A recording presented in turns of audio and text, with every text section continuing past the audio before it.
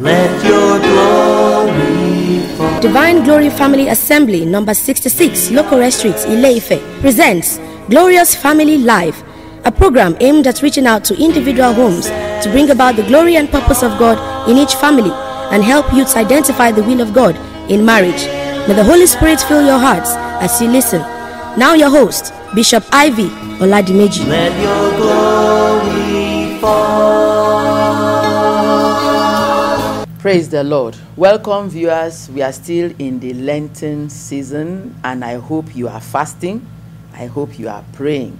If you are not fasting, make sure you are praying. It's a time to return back and remember Calvary. Remember all that Jesus went through at the cross for us. For some time now, we've been talking on the 7 specific places where Jesus bled as he went through the cross for us. Let us pray. Father, hover over us. Pour out your blessings upon your people. Release light and understanding to your people as your word is being released, and release salvation, release healing, release deliverance in Jesus' name. Today we want to look at how Jesus bled from his pierced feet. He went through a lot of agony. You know, he started bleeding at the Garden of Gethsemane when he prayed and was sweating blood. He bled when they placed a crown of thorns. They pierced the crown of thorns. They used a stick to hit it on his head. Yes, he bled when they scourged him. The scourging at the pillar, the whipping post. He bled internally. There's the physical bleeding and there's the internal bleeding. He bled internally.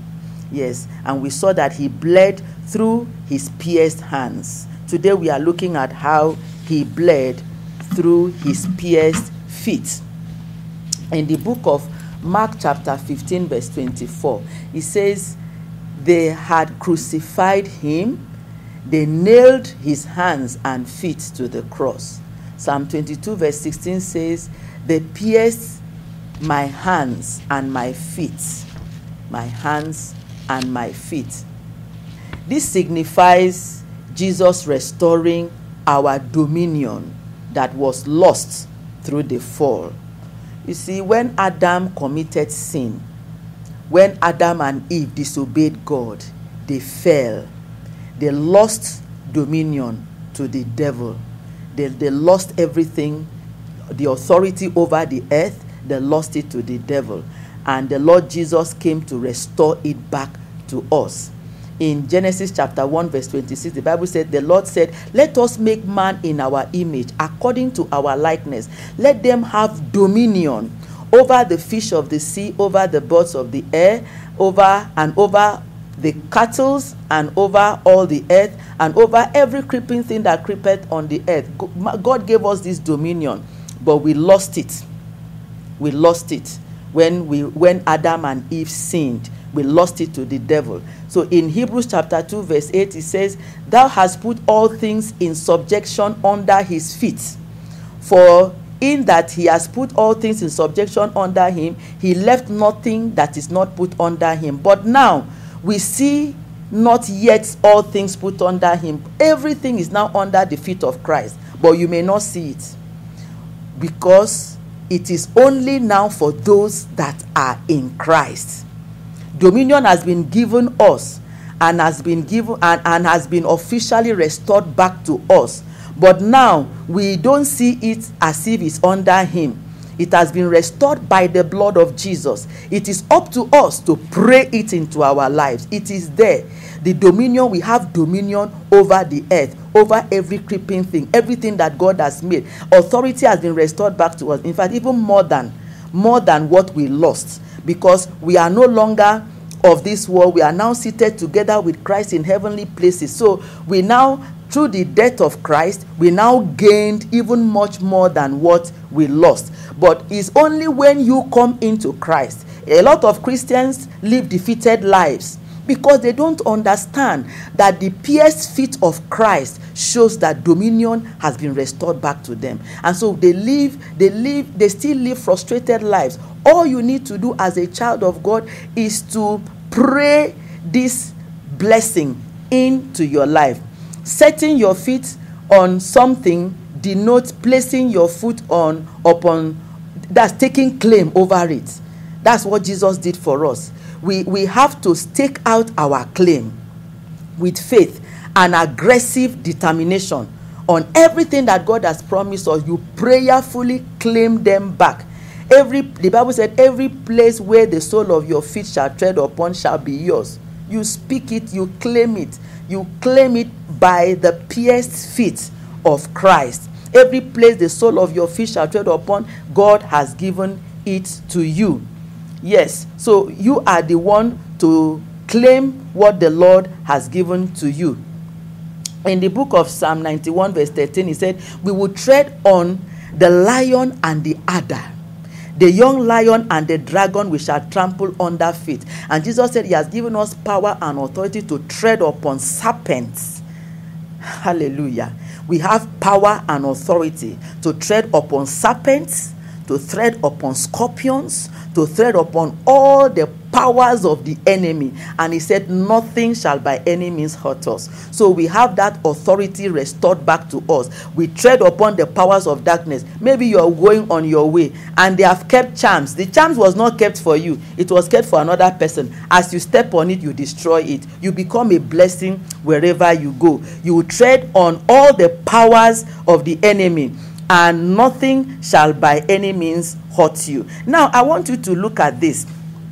He said, the God of peace shall bruise Satan under your feet. That is our place. When you are in Christ, the God of peace, when you are in Christ, you are in peace. You are not in any mental stress or trauma or any problem. You are always at peace. Jesus is the Prince of Peace. Every Christian that is in Christ is in peace. And the God of peace will bruise Satan under your feet. I want you to remember the curse. When the Lord placed a curse on the serpents, he told the serpents, he said, I will put enmity between you and the woman, between your seed and her seed. You said, God said that the seed of the woman will bruise the head of the serpent, and that the serpent will bruise the heel of the seed of the woman. Now, just look at all what Jesus went through. If all that Jesus went through at the cross, the beat, the scourging, the nailing and everything, all this was just a bruise. God said the serpent will bruise the heel of the seed of the woman. Then what will the bruising of the head of the devil be? If all that Jesus went through at the cross of Calvary, all the suffering, all the agony, all the pain and the trauma, all that he carried on him, and all this is just what God summarized as the devil bruising his feet. Then what will our bruising of the devil's head be? It means total defeat. No child of God should ever be defeated by the devil. No, the blood of Jesus is there. The Bible says we overcome the devil by the blood of Jesus, the blood of the Lamb. Yes, that is our very first weapon that we use to conquer him. No child of God should be under any captivity of the devil or any oppression. The devil is completely destroyed. He's completely defeated. Do you know what it means to bruise the head of the devil? It means his skull is broken. It means he's useless now. If somebody is having bleeding in the brain, maybe the skull is cracked, that person is a vegetable now. That person is not useful again. So the devil has been conquered at the cross of Calvary for everyone that is in Christ Jesus. In fact, the Bible says we are more than conquerors through Christ Jesus.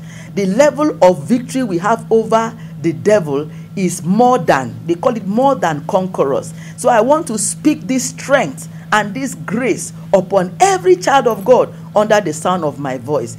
Yes, the authority has been restored back to you. So take up your place. Claim possession. Wherever you are, claim possession. Wherever you are, God has given it to you. He has given every of those places to you. It is yours. He said, wherever your soul, the soul of your feet shall tread upon, I give it to you. God has given, take dominion, take authority. Fight in the place of prayer overcome the devil, break curses in your life, fight, use the blood of Jesus to fight. No devil can stand the blood of Jesus. No witch or wizard can stand the blood of Jesus. Can you imagine a child of God running out of a compound just because he said a witch is in the house? No, it is the witch that will run out for you. All you need to do is plead the blood of Jesus. Just wake up and cry the blood of Jesus, and that is it. They are shattered, they are scattered. We overcome them by the blood of Jesus. Whatever you are passing through, are you being oppressed? Are some people treading on your rights? Apply the blood that was shed at the feet of Christ and receive your dominion. It is well with you in Jesus' name. Let your glory fall. Glorious Family Live has come to you from the Divine Glory Family Assembly, number 66, Locore Street, Ilode, Ile Ife. We are sure you have been blessed. Tune to us again next week, same time, same station. For prayers, counseling, or to partner with us, call us on 080-6653-7143.